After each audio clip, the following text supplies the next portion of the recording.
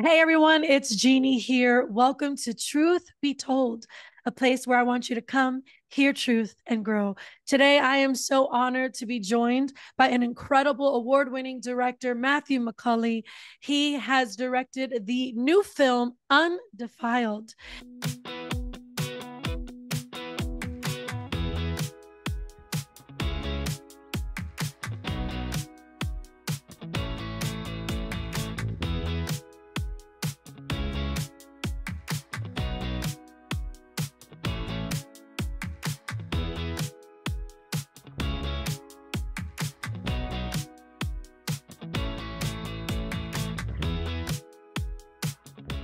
Matt, welcome. Thank you so much for joining us. Yeah, thank you, Jeannie. I appreciate you having me on. Just watching through some of the clips that people can see online, it's clear the movie is not playing games. It's getting straight to the heart of some things that really need to be talked about. I want to start there. You are the director. Mhm. What made you really feel compelled to get behind a project like this? Yeah, it goes back about 5 or 6 years. A friend of mine, Dr. Kevin Wisman, who's a Christian psychologist, deals mostly with patients in this realm, in this subject matter, talking about pornography, sexual abuse, betrayal, trauma, that this sort of thing. This is his mostly his realm of practice. We were having coffee one day, and he was talking about this sort of thing and getting to know each other a little better. He started throwing out statistics at me. 68% of church-going men have regular engagement with pornography of some type. Mhm. And that would, if that's not bad enough, 50% of pastors report, and this isn't like the this isn't the Barna survey actually prying into their life. This is them actually reporting anonymously. Yes, 50% of pastors have an issue with pornography, and those statistics hit me really hard because I had never thought about it. Go, fast forward a little while, and I was talking with some other people about it, and I kept getting a lot of from Christians, people in churches, this sort of thing. A lot of pushback saying, "I don't understand. It's just pornography. What's the problem?" Oh, ooh. And this seems to be a very common misconception, a very common thing among even Christians these days. I don't. It's personal. It's private. It's it doesn't hurt anyone. It's just not the truth. That's just not it at all. And so at the time all that was kind of happening, we were looking for the topic that God would lead us to for our feature film. Wow. And as He does, that's not the road we had gone down. We'd gone down a completely different road, and He just said, "No, this is what you're going to do." And Yeah. yeah, Well, thank you. Thank you for being obedient because you're so right. People do not see the severity of pornography, but if I could use this word, it's sort of a gateway into worse. And I know the film really it does a great job at really showing that where pornography leads to adultery and then even worse to looking into sex trafficking, which is really heavy on my heart. And the statistics behind that is just repulsive. The child trafficking rate is insane, and all of that is really started and spurred on by pornography.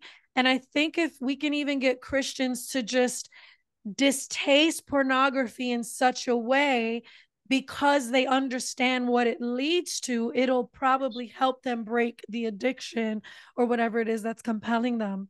Yeah, I'd love to hear more. I know you have actor and former professional baseball player Bradford Haynes as the star of the film, which I think is amazing because he's lending his voice, his celebrity, and all of that to such an important topic. But I grew up in the music industry. I've been in the entertainment industry for over almost 30 years. I feel super old. But Hey, I'm with you. I'm right there with you. but I know I grew up in the secular entertainment industry, so I know exactly the environment that celebrity and fame, thrusts you into these things. So the fact that you guys get into the nitty gritty, you get into trafficking, you get into, hiring, for sex and all of this stuff in the film, I think is amazing. Can you talk a little bit to that, having Bradford, and then just, what did that contribute to kind of this topic?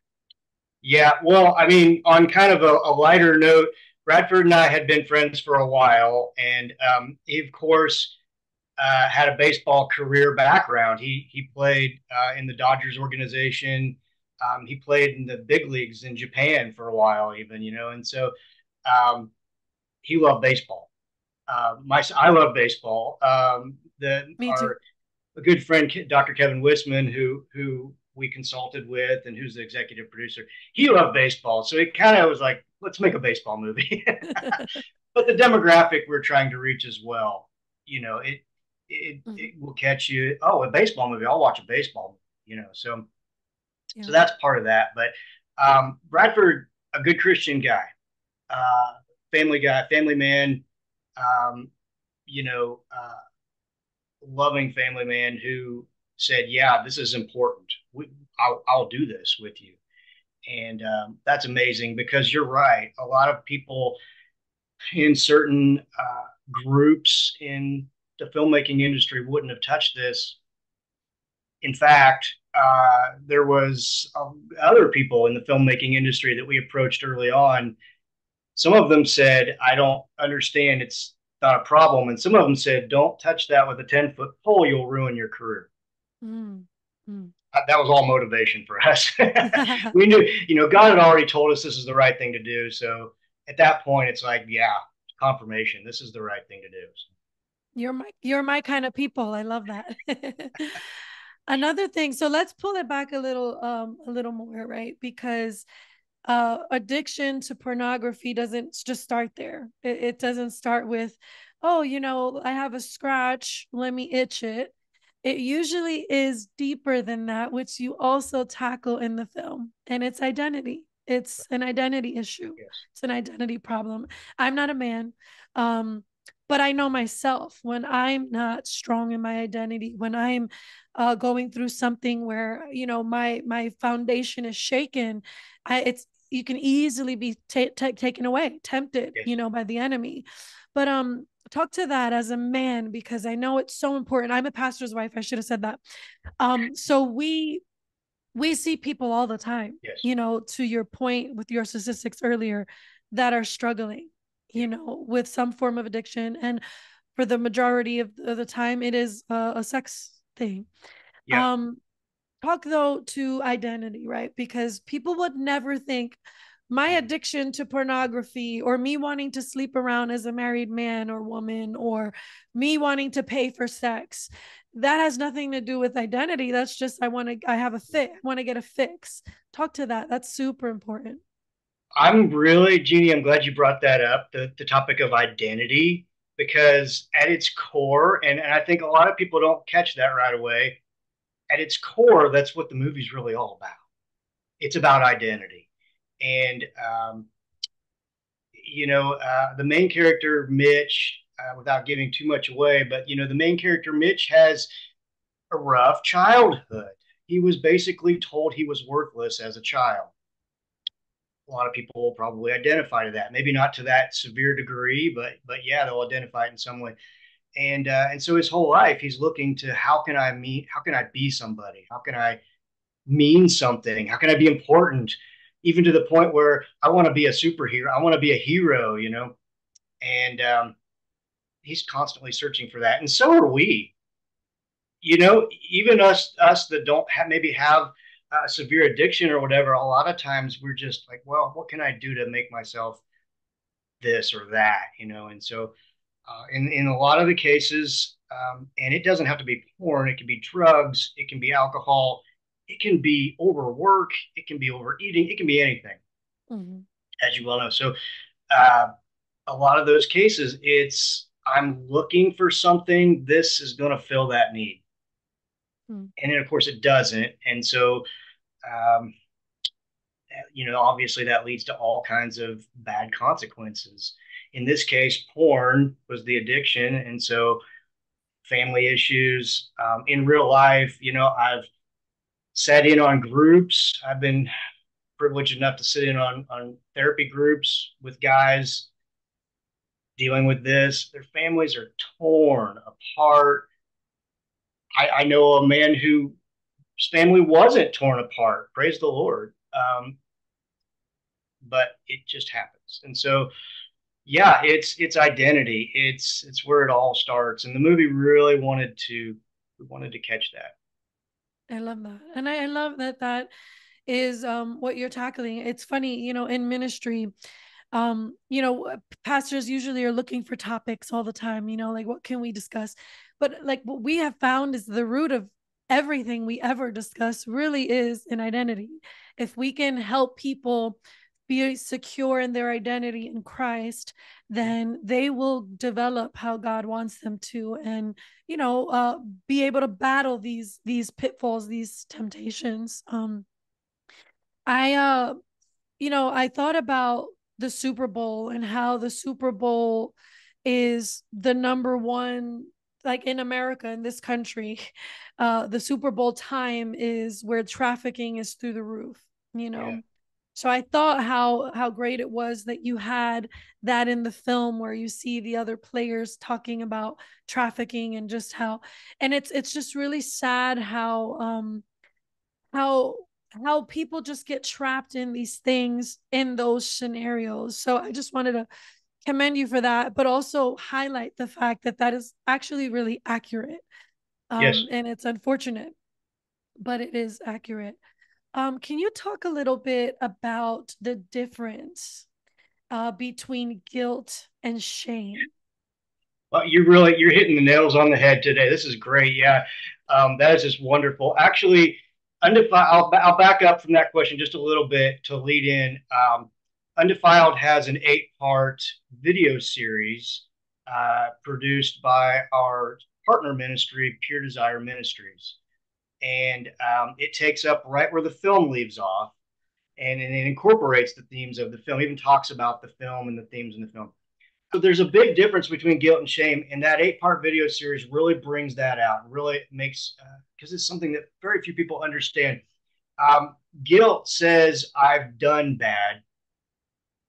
Shame says I am bad, and there's a huge difference there. And so, with shame, it's constantly telling you I'm a horrible person. I am not a good person, and the biggest deal there is I will not recover. I will not get any better.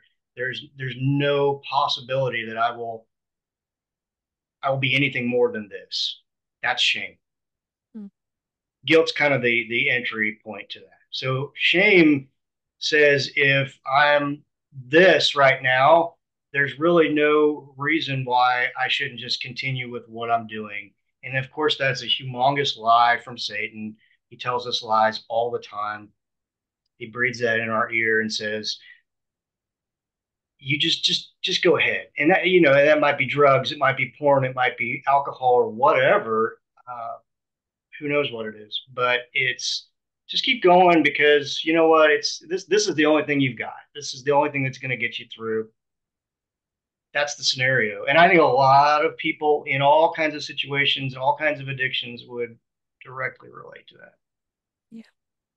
Yeah, it's really unfortunate. That's where people get trapped, in the shame of it all. But I think it's also important to feel guilty when you do wrong, and not also just pacify it. Like you said, some Christians or some people that you've approached were like, I don't even see the problem. I Right. gotta tell you that I've counseled couples who they go to counseling or therapy, and their therapist has told them to watch pornography to help Uh, improve their marriage.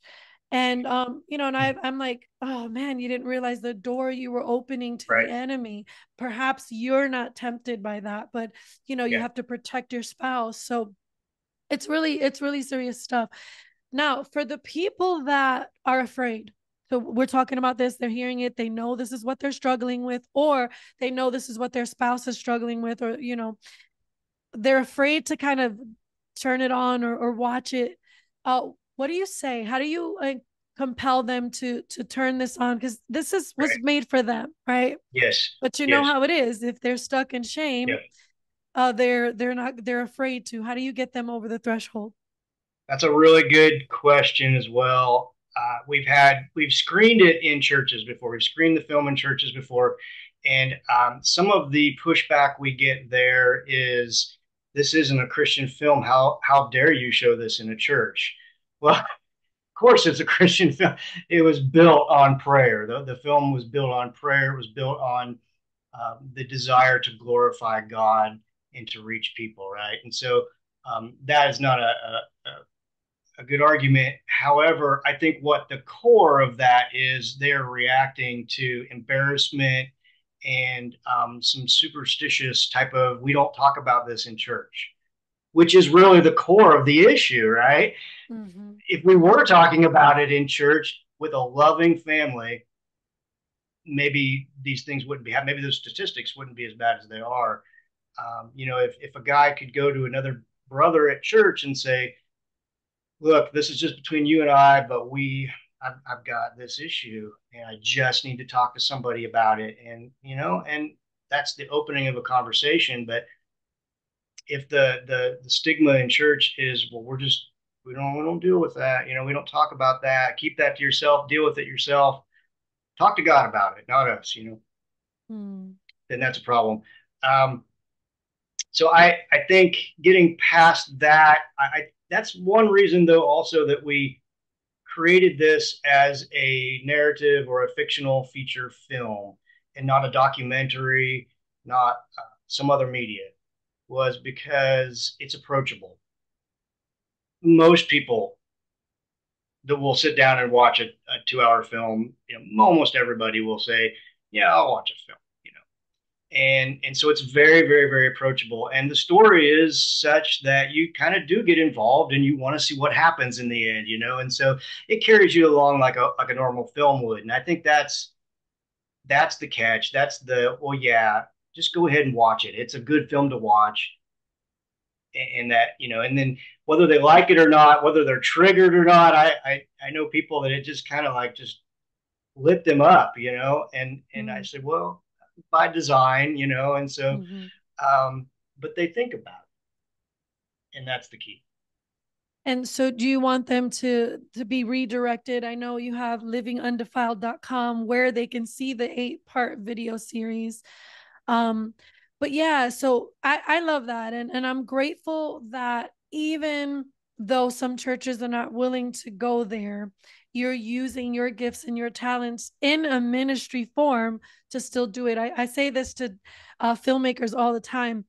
I really do believe that one of the prominent forms of ministry in this day and age will be this form of storytelling. We know Jesus was the greatest storyteller Yeah, ever.